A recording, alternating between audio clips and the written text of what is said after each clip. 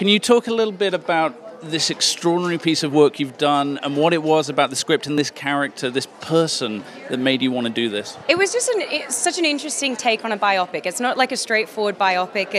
It's based on two interviews.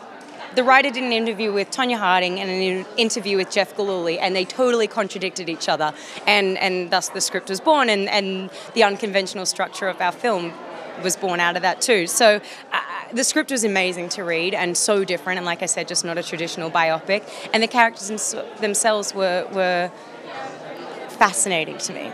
The amount of work involved, you were at the rinks, you were practicing, you were skating. At any point, did you actually feel like you might be a professional figure skater yourself?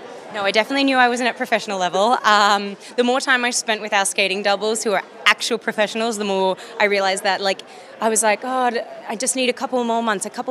And I'd already done a couple months of training, and then I realized, no, I could train for 10 years, I won't be at their level. It's like, if you're not doing it from that big, it's like you got no hope. Is it true you're a hockey fan as well? Yeah, I'm a big hockey fan. I did. When I first moved to America, I joined an ice hockey team. How did you get into that? Well, my skating was terrible, but my hockey was fairly good, so I just made it into the team. But no, I don't know. I always wanted to do it, but we didn't have ice skating rinks where I grew up, so it just wasn't a thing we did. But you guys, in Canada, everyone does it. It's like... Bringing it back to the film, obviously these are real people, real events, everyone has their own conceptions. What surprised you the most about it, and what are you most hoping audiences take away from this account?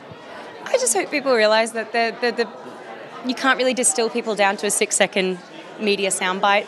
They're people, they have lives, and the way we portray them sometimes can destroy their lives. And I think in the film we kind of humanize them, and you see both sides of the story, and just, I don't know, just don't be so quick to judge people, I guess.